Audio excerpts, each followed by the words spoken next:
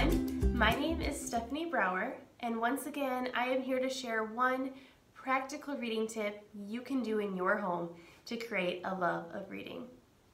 Today's reading tip is all about the library bag.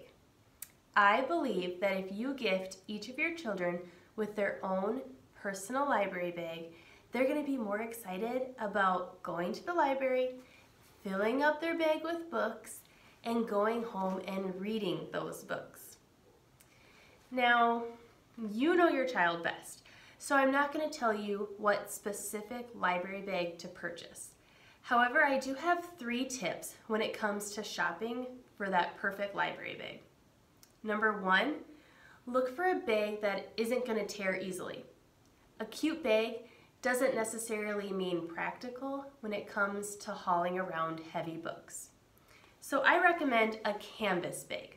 They're thick, they're sturdy, and they're made to outlast countless trips to the library. The second thing I make sure I look for is that my bag has a pocket in it with a zipper. Here's why. It's really convenient to keep your library card inside your library bag. And if it has a zipper on it, your child will hopefully not lose that precious library card. Finally, look for a bag that fits your child's personality. A cheap and fun idea is to buy just a plain bag and have your son or daughter decorate it with some fabric markers or fabric paint.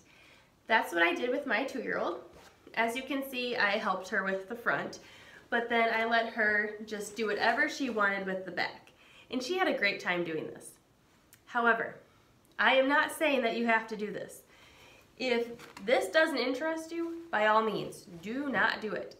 Instead, think about what your child is interested in.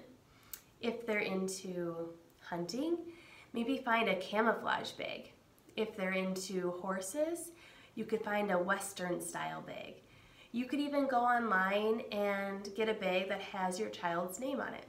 The options are endless. No, I am not telling you to go spend hundreds of dollars on a library bag. What I am saying is that I think you'll be surprised how a library bag can make a difference in getting your kids excited about going to the library and reading some books. Thanks for watching today's reading tip. And remember, when books are read, hearts are fed. See you next time.